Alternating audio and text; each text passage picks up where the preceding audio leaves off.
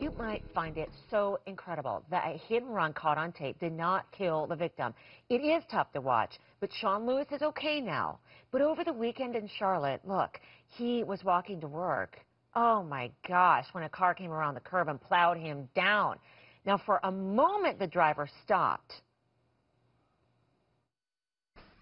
I remember waking up, I was bleeding, my hand was all messed up. My leg was messed up. Could have helped me out some way. He didn't have to leave. I know God had my back. That's all I know. God was looking out for me. Oh my gosh, look at him smile. Thank goodness. Security cameras at a nearby store caught the crash on tape.